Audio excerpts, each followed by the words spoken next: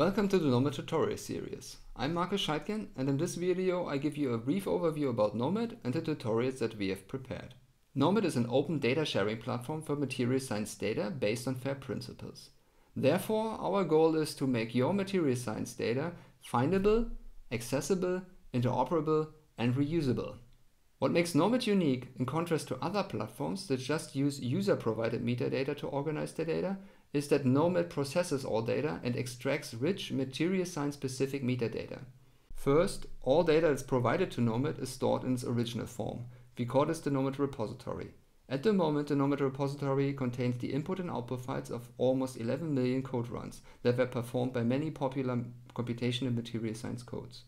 We parse all raw repository data and organize it in a common uniform representation that we call the Nomad Archive.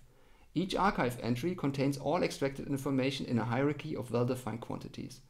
Examples for these quantities are the elements in the system, the lattice, site coordinates, symmetry classifications, total energy calculations, or more complex data like density of states or band structures. The formal archive schema that we call the Nomad Meter Info contains the definition of hundreds of quantities that our parsers can extract from your data.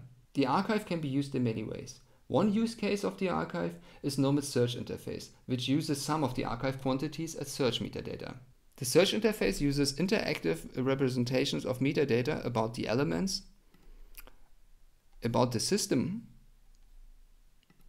about the used method and code, about the computed properties, and the origin of the calculation. Let's say you are interested in titanium oxides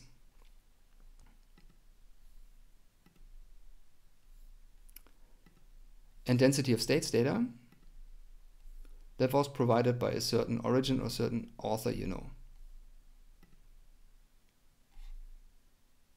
We prepared one tutorial that explains the Nomad search interface in more detail. For each entry that you can find on Nomad, you can download the raw data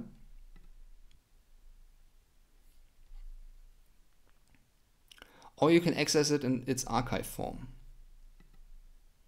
The archive allows you to quickly examine the data at hand.